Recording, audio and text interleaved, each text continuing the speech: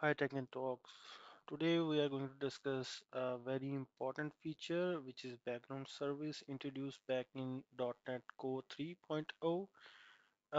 So what is the concept behind it? It is every time you want to process some long running tasks, uh, which may include you want to send a couple of emails, you want to process a number of files, or want to do some CPU computation, you can use background service for that purpose. So today we are going to integrate background service class in a console application, and you can now see that we have a separate folder for console based applications because this was not a concept, this is a class, a feature, so we have included this class or this project in a console folder. So let's start with implementing. It's a very simple and easy to configure background service in the console application. First of all, we need to write a class. So why not let's try to write a class underneath that program class. Let me call it public class. Let's say my processor processor, and it needs to be extend from background service, which is coming from Microsoft.extensions.hosting. And definitely it needs to implement method which is abstract method which comes in background service, which is execute async, right? So next thing will be whatever logic we want to run, however we want to run, we need to implement it here. So for now, let's say we just want to print on console. And we can say that the current uh, time is current, let's say the current date is,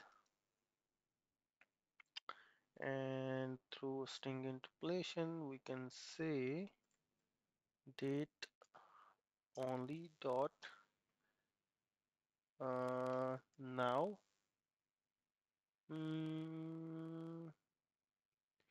Dot what is the best method? Date only, um, we can say date time dot now dot date, right? Okay, and apart from that, we want to make sure that unless that service is stopped, it should keep running. So that will make it long running and background service. Uh, you know, this program will be long running program, and the background service will act as background service. So we can say while not of stopping token dot is cancellation requested. We will see how we can request that cancellation. We can put that logic which will be our computation logic inside that loop, right? And every time the logic is executed, let's say just to make it long running, we can say we want to await task dot delay for 1 second, right? And otherwise we just want to return from this method. We can remove this line now, right? And let's go to the up. Let's go to up in the main method. Here we need to first of all create a host. Var host is equal to new host builder, this way. And we then next need to uh, write the configuration. for that host. Configure host dot host configuration, and here we can say host config, and we can then configure the services. How we can do that? Serve, not this way, I guess. Uh, Host config, and that would be dot.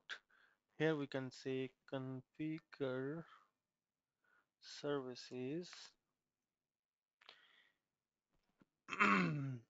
context. That is the hosting context, and the next parameter.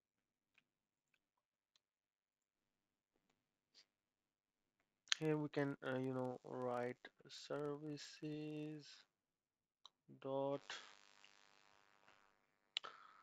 Let me just rearrange that code a bit just to make sure I'm not misspelled anything.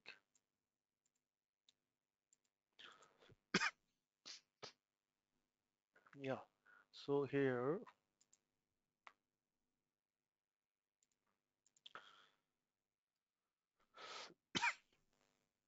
service dot add host service, and the name of our service is my processor, this way. And next, what we can do is we need to use that uh, console as use console lifetime,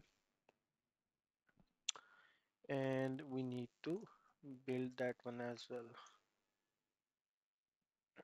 right?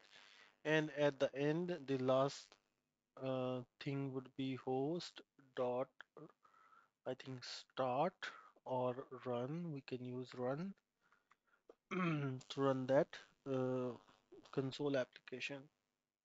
So that was it from background services implementation perspective. Let's try to run this and see how it works.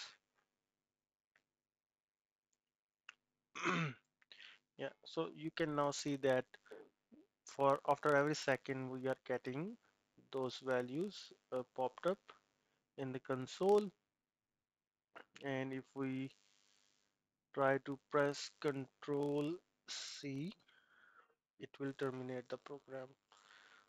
So this is how we can implement the background service in console application.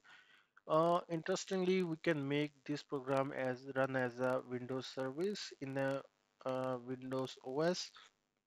So let's note that point down for now, and in some of our coming videos we will try to make this program to run as a Windows service.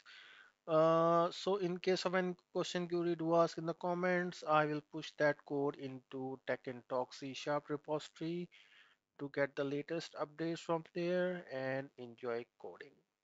Bye for now.